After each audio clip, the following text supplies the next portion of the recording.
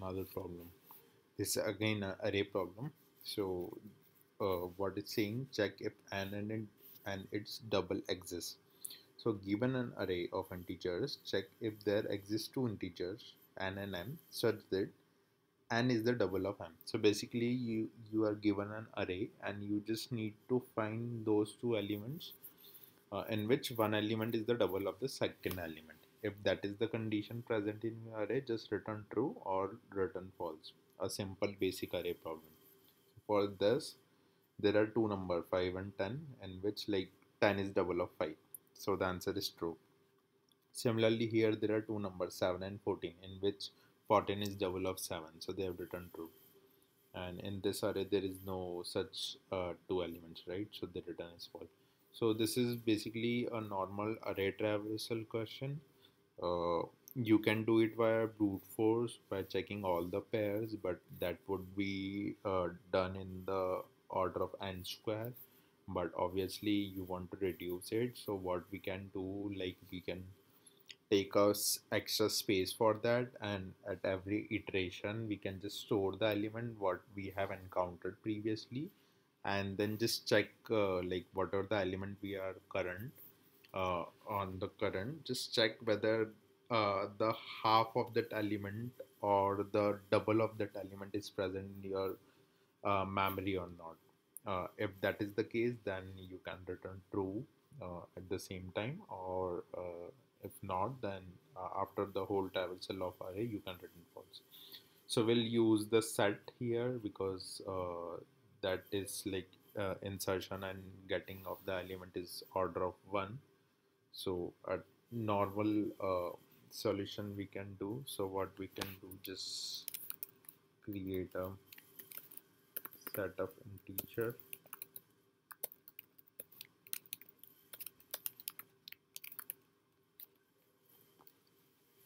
So we have just declared a set and then just traverse the array. So you can do either way.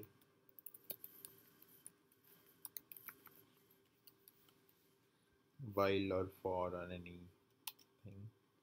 So if your set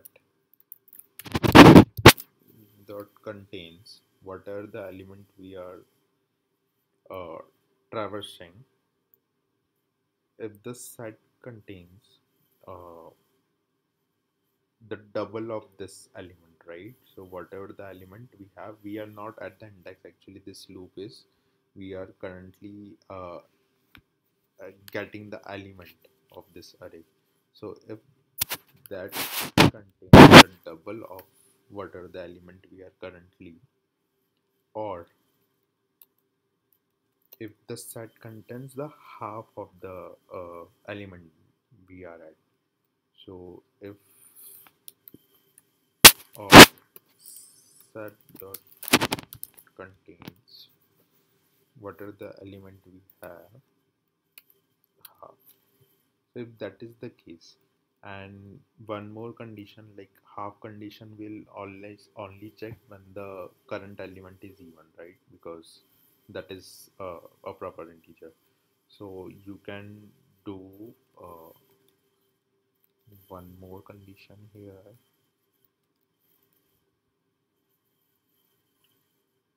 or if the current element is even.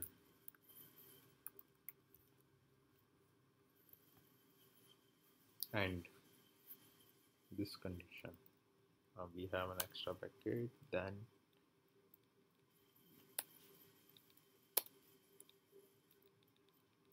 you can simply return true because you have found an element that is either half or double. And after like return true, and at last you need to add this current element to the set. So set dot add I, and like if it is not in this if condition, then at last there is no such two elements, we can simply return false. Okay, let's check this. Okay, we have some Installation issues. Okay, there is some bracket we are missing. Okay.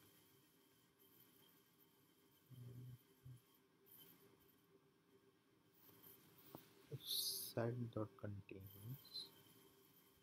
This is fine.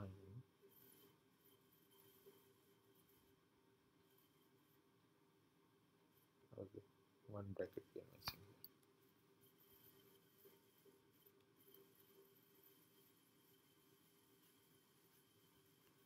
This is finished. Let's submit this. Yeah, it's accepted. The more details. Yeah, all discussed first. Thank you.